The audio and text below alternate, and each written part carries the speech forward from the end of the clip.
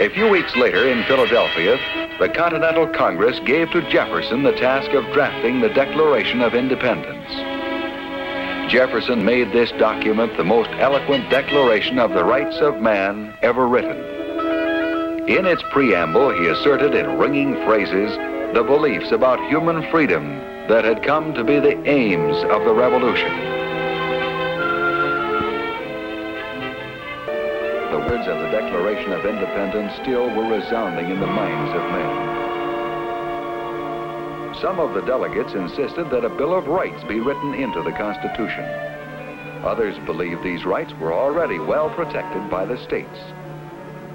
This was to become the major issue in the struggle over adoption. When at last the delegates gathered to sign their names to the draft of the Constitution, it contained no Bill of Rights.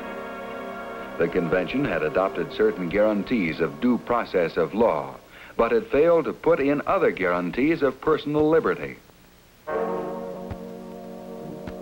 Became the basis for debate and discussion as the delegates worked, shaping and reshaping the plan for government. Differences were settled by compromise, as many of the men realized the significance of the work before them. At the end of 3 months' work, 39 of the delegates signed the Constitution. The long struggle for ratification lay ahead, but here was one of the great political documents of all time.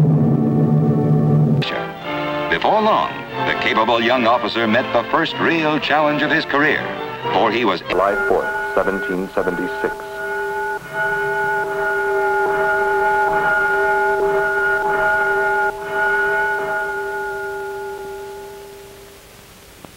With the signing of the Declaration of Independence, a new nation was born.